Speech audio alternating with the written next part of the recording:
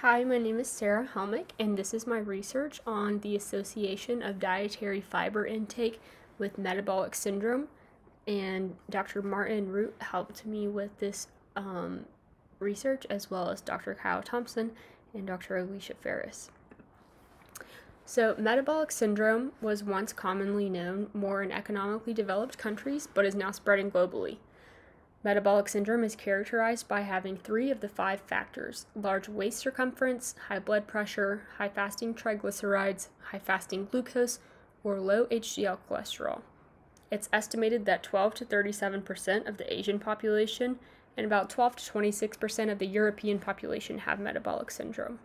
And in a study conducted by the CDC, the prevalence of metabolic syndrome rose more than 35% from 1988 to 1994 to the other time span of 2007 to 2012.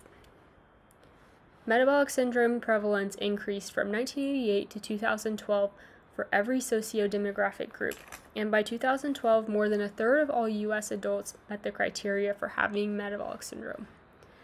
It is hypothesized that high-calorie, low-fiber fast food and decreased physical activity due to sedentary lifestyles and mechanized transportation are 2 of the largest driving forces of metabolic syndrome.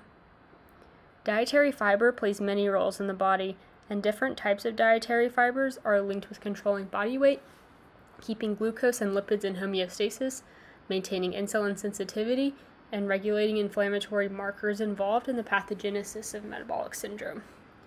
The aim of my research was to evaluate how fiber affected the outcome of metabolic syndrome in 12,132 participants in the ERIC study, which is the atherosclerosis risk in communities. I used linear regression for this. Metabolic syndrome is impacted heavily through the diet, and in theory, dietary fiber could impact the outcome of this cluster of conditions.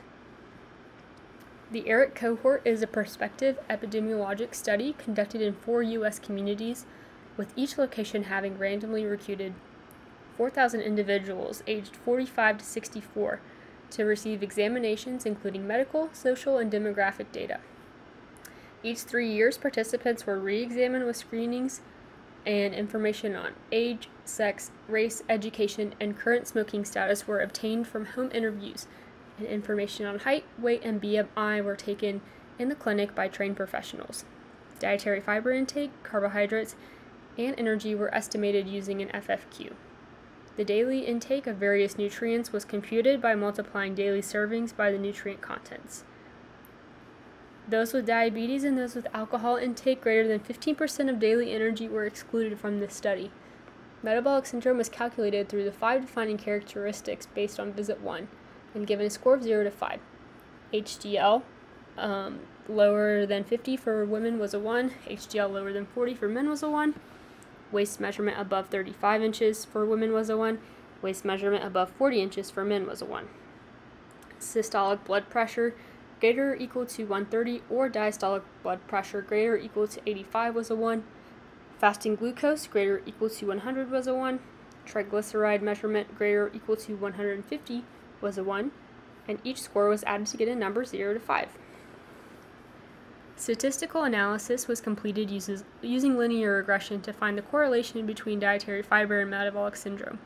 The univariate model used dietary fiber in increments of 10 grams per day as the independent variable, and metabolic syndrome score previously calculated as a dependent variable, and was not statistically significant.